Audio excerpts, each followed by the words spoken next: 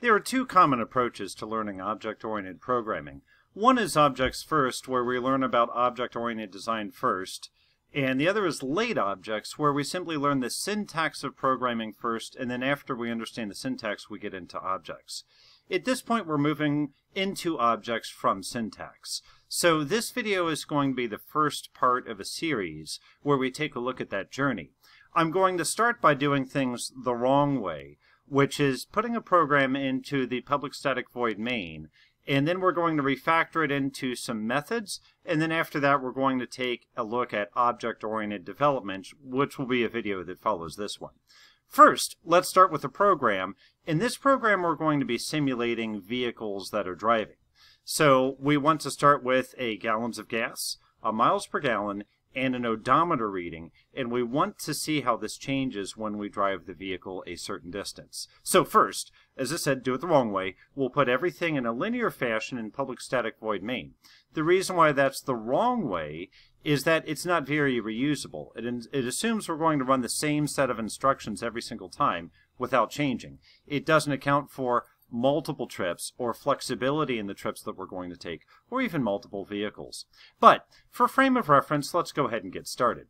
So I have a program that I started in a previous video, and let's remember what I said about what we want to track for a vehicle. So I'm going to say int miles per gallon equals, we'll start this off at 20, and then we'll say double gallons of gas equals, we'll say 10. Note that that's a double. So that means it can have a decimal where an int cannot have a decimal.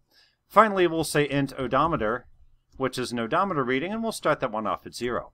Now, let's say that we want to run our vehicle, say 100 miles.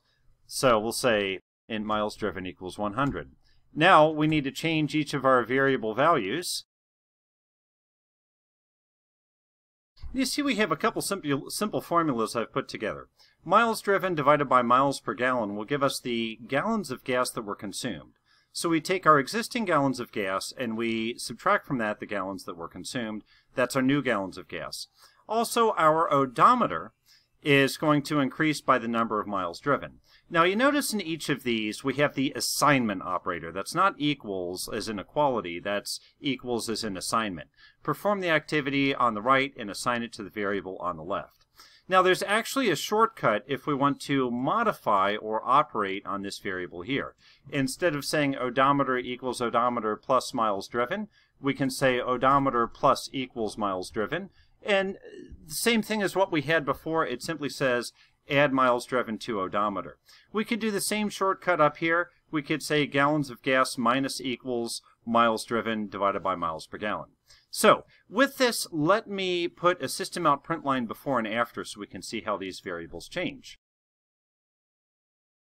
And now we'll run the program.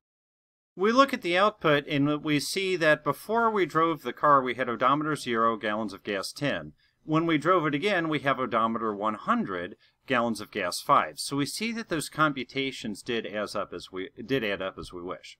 But the problem becomes, what if we want to take it on another trip? Well, then we end up doing what's considered a no-no in programming, and that is doing copy-paste.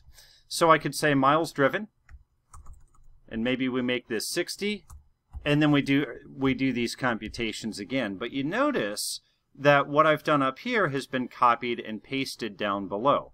Copy and paste is not good with source code because it bloats our code. It's not reusable. Now, why don't we like bloated code? Well, the more code we have, the more we have to maintain. I think of this like the house I used to live in that was really big, and I felt like I never finished cleaning it because it was a big house, had a lot of rooms that had to be cleaned and vacuumed, so on and so forth. Then I moved to a small apartment and realized it takes me about an hour to clean the whole apartment top to bottom. Same thing's true with source code. The more source code you have, the more it takes to maintain. The smaller footprint you have, the less you have to maintain. Let's go ahead and run this, and then let's consider a way we could make it a little bit more efficient. I run again, and you see that on our first trip we have odometer 100, gallons of gas 5. Second trip, where we go 60 miles, we have odometer 160, gallons of gas 2. So 2 consecutive trips have run up the odometer and have run down the gallons of gas. We see that we have repeated code here, identical code between line 13 to 15 and also 19 to 21. And this screams to us that it's time to refactor, because one of the big principles in object-oriented programming is dry, or don't repeat yourself, and here we're repeating ourselves. Let's consider how we can refactor this and have this in only one place. One really easy thing to refactor is repeated code, because we can put that into a method. But we also need to consider something called variable scope. So here we have 3 variables declared locally. Locally means they're declared within a method, which means they're only alive between the point where they're declared, where the blue highlighting starts, and the end of the method down here. So first thing we need to do is promote these variables to have higher visibility. So I'm simply going to highlight them, cut, go up towards the top of our main class, paste, and for the moment I need to add the keyword static. I could also make these private. If you don't know what that means, don't worry just yet. It will make more sense when we refactor this to be an object-oriented program, and I can explain them a little bit better in that context. So nonetheless, we have our variables up top.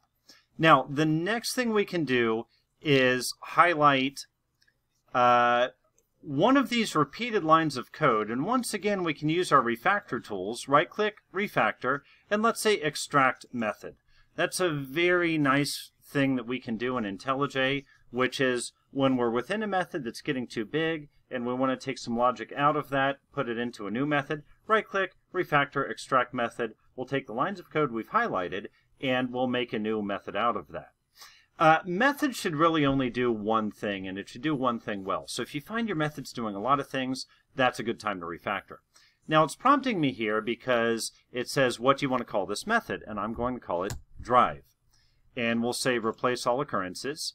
And notice that our main method is now a whole lot more concise. As a matter of fact, I can clean it up even a little bit more by removing some of these empty spaces here. But you notice that we don't have that repeated code. Instead, what we're doing is we're simply calling this drive method that has what was repeated code, but it has it only one time. And we're passing in miles driven 160. As a matter of fact, we could make this even easier because we no longer need that miles driven variable. We can simply say drive 100, and then we can say drive 60. And if we run the program now, we should see the same output that we saw last time. And sure enough, you see that our odometer starts at 0 with 10 gallons of gas, then it goes to 105 gallons of gas after it's run 100 miles at 20 miles per gallon. Then 60 more miles puts it at 160 on the odometer and 2 gallons of gas. So the exact same behavior we had before, but this time with a lot less code. So we've taken one big method and we're starting to chop it up into different methods. But what other considerations do we have here? Well, what if we have multiple vehicles? This only accounts for one vehicle because, you see, we've smashed together the concept of the data that a vehicle will own, its odometer, miles driven, miles per gallon, or odometer, and we've also put the logic in with it, so it becomes very tightly coupled. Let's say that you have a car too. Well, how are we going to represent that? Oh my gosh, we're going to have to duplicate each of these variables, and we're going to have to give them a new name because a variable can only have a variable has to have a unique name. So if we're declaring a new variable, we have to call it your miles per gallon, your gallons of gas, your odometer. And you see that once again we're getting to a point where we're starting to see some duplication. We're seeing that we've declared something here, we're declaring it here again. Now let's say you get another car, we have to declare it all over again, and we're going to have to make a new drive method all over again, because this drive method has gallons of gas, odometer, miles per gallon, which are declared up here, not the new ones that we've just redeclared. So we see why writing a sequence of lines one at a time is handy when you're starting in a program.